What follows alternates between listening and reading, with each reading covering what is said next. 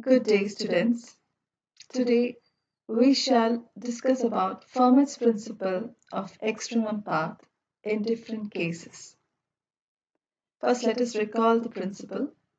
According to Fermat's principle of extremum path, when light travels from one point to another through a set of media, of all the possible paths, light will choose that path for which time taken is extremum. That is, time taken can be a maximum, a minimum, or stationary value. Here we discuss the three cases of elliptical mirror, a spherical mirror having curvature greater than that of an elliptical mirror, and a spherical mirror having curvature smaller than that of an elliptical mirror. First, the elliptical mirror. In this case, the optical path is always stationary. Let us consider an elliptical mirror as shown. It has two focal points, f1 and f2. They are two conjugate points. That means it can be reversed.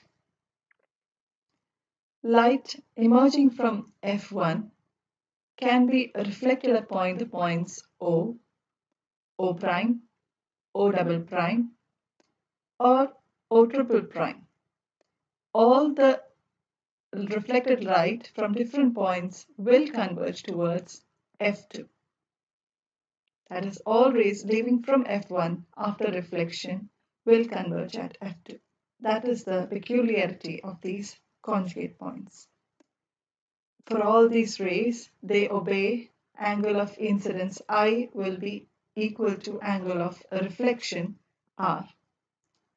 That means the incident ray plus reflected ray gives the same value for all these paths.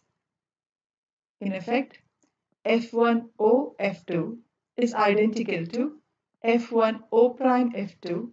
Again, it is identical to f1O double prime f2, which is again identical to f1O triple prime f2. Hence, we state that the optical path is stationary. In the second case, we have a spherical mirror with curvature smaller than that of an ellipsoid. Here, the optical path obtained will be a minimum. For that, let us consider an ellipse as shown here. It has two focal points, f1 and f2. We are placing a spherical mirror of smaller curvature than that of an ellipsoid to one of its edges.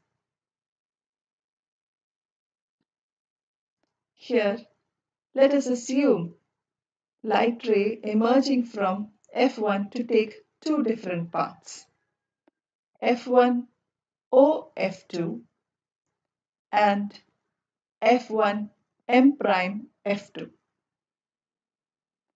These two paths fall on the spherical mirror. We need to calculate the path difference between these two paths. For that, we take into consideration another point m double prime upon the ellipse and a line m double prime f2. Path difference is obtained as f1O f2 minus f1 m prime f2. f1O f2 is identical to f1 m double prime plus m double prime f2, right? So the first term is replaced as such. Now the second term, f1 m prime f2, can be replaced as f1 m double prime plus m double prime m prime plus m prime f2. Okay. You see some similar terms coming up and they can be cancelled out. This gives us m double prime f2 minus m double prime m prime plus m prime f2. This is a negative value, which means path difference is a minimum. Here we have taken into consideration the triangle m prime f2 m double prime. Here m double prime m prime plus m prime f2 is the base plus hypotenuse, which is always greater than the altitude m double prime f2. Thus, we can state that optical path is a minimum in a spherical mirror of curvature smaller than that of an ellipsoid. The next case, we have a spherical mirror with curvature greater than that of an ellipsoid, where the optical path becomes a maximum. For that, let us take into consideration an ellipse with focal points f1, f2. We have matched a spherical mirror of greater curvature with the edge of the ellipse. And light is made to fall on 2 points of the spherical mirror. We get two paths, f1 O f2 and f1 m double prime f2. We are going to find the path difference between these two rays. For that, we have to take into consideration an additional point m prime. Okay, so path difference f1 O f2 minus f1 m double prime f2.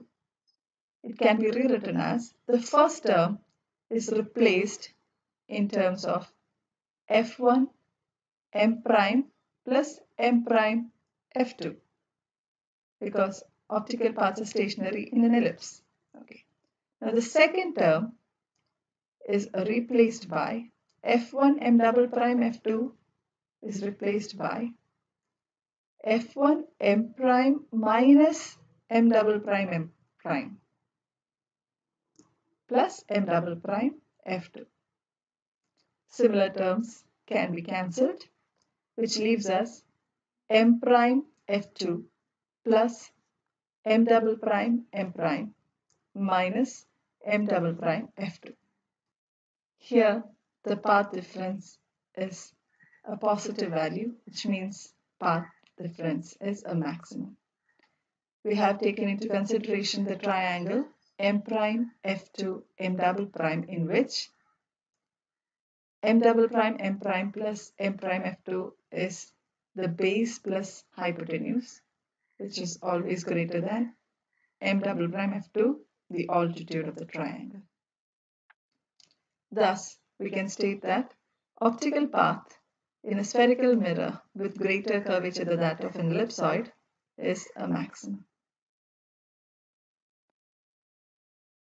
Hope you have understood the Fermat's principle of extremum path in all these cases. Thank you.